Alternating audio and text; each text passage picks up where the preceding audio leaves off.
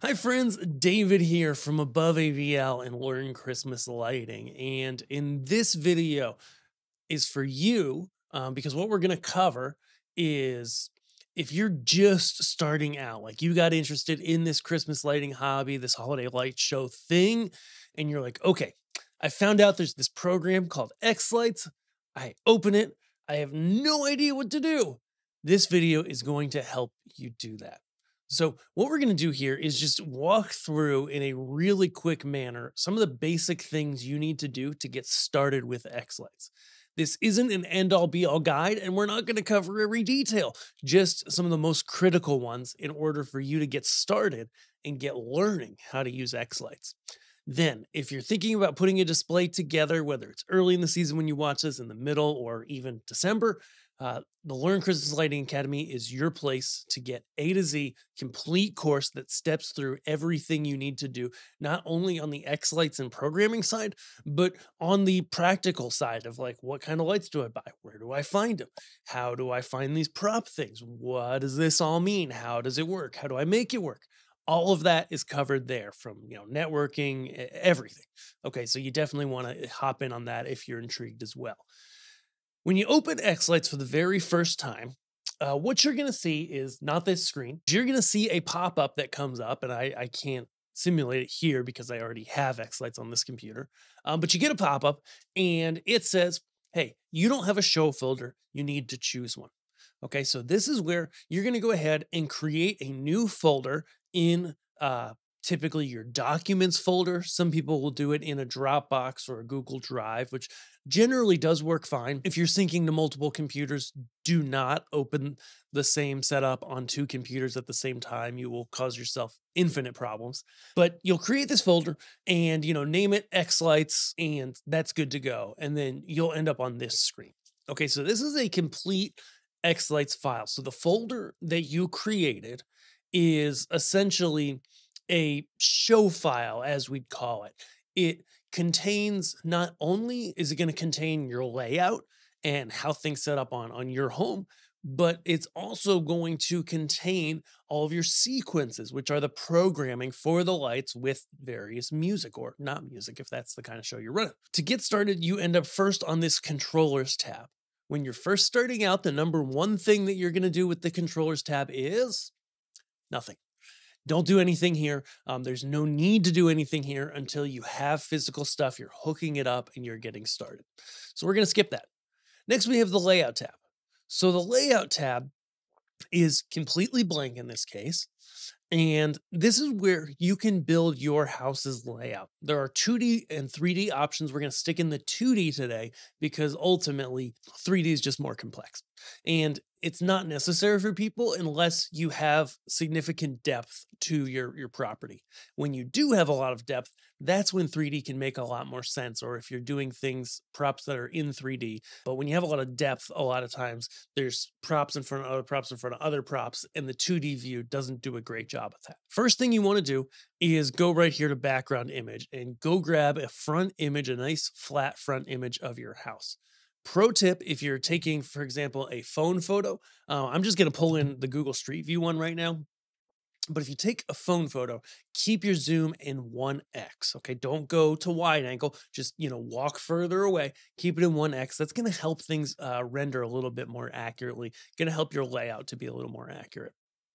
Okay, so we just go here to background image, hit this 3 dots, and then you're gonna go find an image of your home. So in this case, I'm gonna go all the way into my documents, into my actual xLights folder, and voila, I selected it. Now I've got it as my background. It's fairly accurate-ish, though I definitely will retake this for next year because we're getting rid of the hedges and that tree's been long gone. But overall, it's not bad. It's pretty accurate. This definitely has a little bit of a wide angle to it. So things at the front are kind of out of scale from things in the back, but it'll work. So next thing we want to do is take the brightness control, and it's usually at 100%, kick it way down, whatever you want to do that you can still kind of see your house.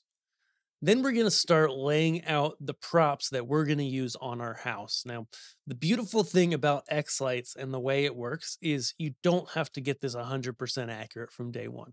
You can add stuff later, you can remove stuff, you can change stuff. And generally, if you program it well, it's pretty easy to translate things over, especially when you use groups, but more on that later. So I'm just going to go ahead and just build some basic stuff. So I'm going to grab like my mega tree because I have one of those in my house. It's over here, right? I'm going to go ahead and grab maybe some icicles. Then in this world, things, your regular computer shortcuts like copying and pasting totally work. So I just copied and pasted an icicle. We'll stick it over there. We're just going to leave it.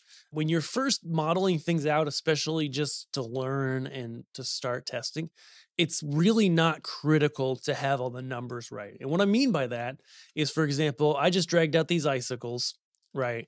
And they have a pattern of 3, 4, 5, 4. So that's the number of lights vertically in them.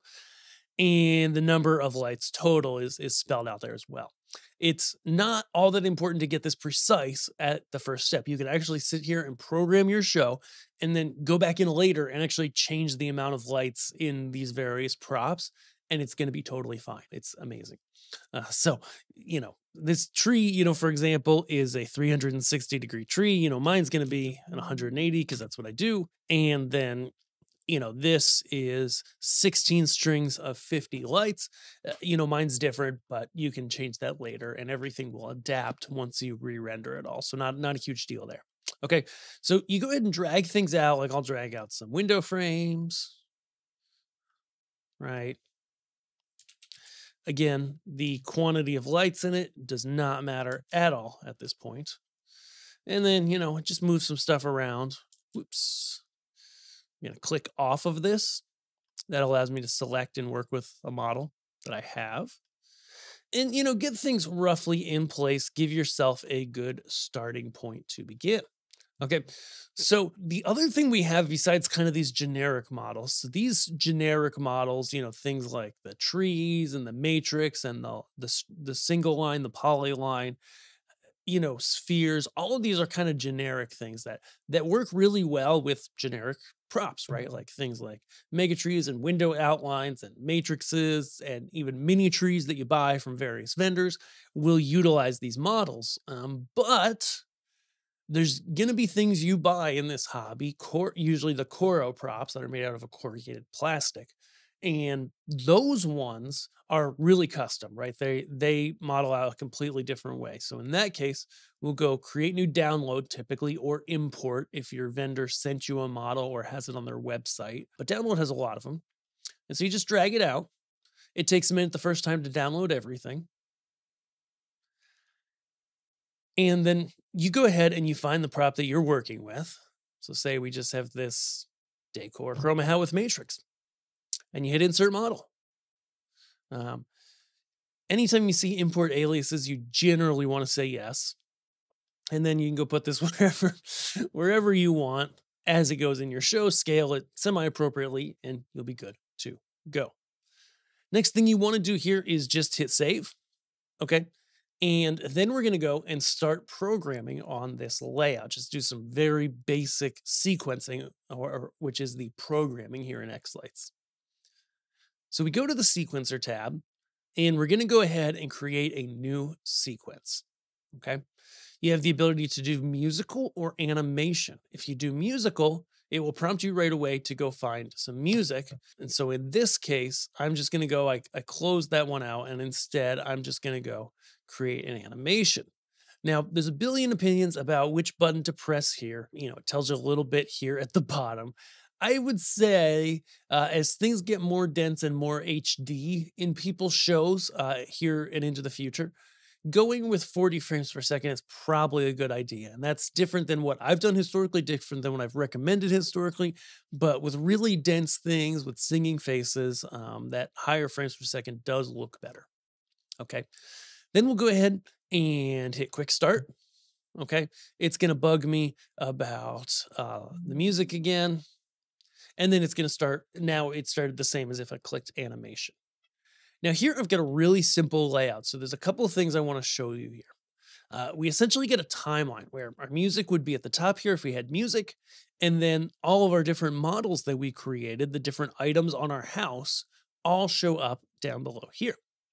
Okay. And then we have all the effects up here. So if I go ahead and I drag an effect, like just simply will drag an on effect onto this chroma hat, okay, then it's going to turn on. Now we have two previews here by default on the side, and I'm going to drag them over to make it much larger. Here we have the whole house preview, and here we have just the individual model preview. Okay, so when we drag effects onto these, it's going to show up. We can change colors just by selecting or deselecting colors and begin to work with our effects that way. Now, this is a good place to talk about groups. Okay, and again, as I mentioned, this is not an exhaustive guide. This is a quick start, and we have the full exhaustive guide to your full display inside of our academy. You definitely want to check that out below. Okay, but as I mentioned, we should talk about groups here. So groups allow you to have multiple props together, say all your window frames, say your whole house, everything, and be able to play an effect together on all of the items as if they are one. Okay, this is something you'll do a lot. So listen up. We go to the layout tab. There's many ways to create groups, but simply selecting the items, hitting right clicking, then hitting create group from selections, give it a name, and now we've got that group. If we need to adjust that group, it's as simple as coming down to this bottom window and taking either these models and selecting them using the arrow to kick them out, or taking these models, taking the arrows, kicking them in. Okay, you can change groups at any time, and working with groups means that you can constantly modify things. You can add, delete, get rid of things in your layout, and anything sequenced or anything programmed to a group keeps on working with the new stuff. So we'll go ahead really quick and just grab everything, create group from selections, all. And so now we've got a couple groups, okay? If we go back to our sequencer for a sequence we already created, we'll notice the groups actually didn't show up. And this is like a really common question, so it's a good idea to hit it here. If I built a new sequence, they would totally show up. But because this was existing, we just need to right click on one of our models here in this right bar, hit edit display elements, and then we see our available options right here. We can highlight them all and then use the arrow to kick them over. Next, we're going to order them. There's a lot to be said about the order up and down of things in your layout. And, you could write a book on it. But in general, you want bigger things, groups like all and groups that contain multiple items to be near the top, and smaller things, single models, smaller groups to be at the bottom. Again, not the end all be all. And sometimes there's times where you might want to do something different, but in general, that's a good piece of advice. Now we've got, as you can see, our groups here, and we can begin to sequence with them. So again, not the end all be all of sequencing, but right clicking and hitting add timing track. Then you can do seconds, or you can do ones that are metronomes or based on music. All of those available in here. And then you can hit create and it creates it. You do need to have the QMVamp plugins installed for that to happen. So look at the download page. It will tell you how to get those, how those work. Okay, for xLights. But now bringing on new effects is really, really simple. So let's do, for example, a pinwheel. And you can see here, just to demonstrate, I can make some adjustments to the sizes and shapes of things right here. Okay, so for example, the thickness, so it's really obvious, we'll make it nice and thick. And now you see this effect happening on this hat. If I go and I move this, I could just control on Windows and hit an arrow key to my windows. Now you see it on the windows, and instead of individually, it's actually spread across both windows. Now you can get it to go individually. That will be a later conversation. Or put it on the all group. It happens across everything. And so sequencing in xLights, though this is, an incredibly simplified version, is as simple as choosing effects, dragging them into place on your layout, on your sequence here, and then bring in more effects and, just trying different things, adding them together, seeing how they work. Now, there's a lot more you can do here. For example, you can go ahead and you can insert layers. so you can have multiple layers of effects on top of each other. Again, this is a very simple quick start guide, so we're not going to dive into that here, but I got two things for you as we wrap up. Okay. Number one, as we mentioned, the Academy is the place to really get going. But if you're like brand new to this, we want to send you some info. So head over to learnchristmaslighting.com. We're going to send you the 4 things. I think it's 4 things I really wish I knew before I began in this hobby. It's going to save you time. It's going to save you money. It's going to save you frustration. So go get that guide. You really want that. Number 2 is if you're looking to purchase stuff and you know what you need, say you've gone through our Academy already. Actually, number 2 is the Academy. That's the A to Z step-by-step guide to everything, plus our community forums where you ask a question and you're going to get one consistent, succinct answer. You're not going to get a billion different answers that don't work together. You're going to get one answer that works for your display from experts, including myself. Number 3 is when you do need to purchase lights, head over to us at aboveavl.com. We're a full-on audio, video, and lighting vendor, but we have a lot of holiday stuff. And so we love to help. Just go to our holiday lighting page and you'll see all of the pixels and extensions and all that other stuff that you need to make your display happen. We've got it all, and we want to help you get it in your hands. One of the things we do, just if you're new here, is we don't do sales. We just give you great prices every day.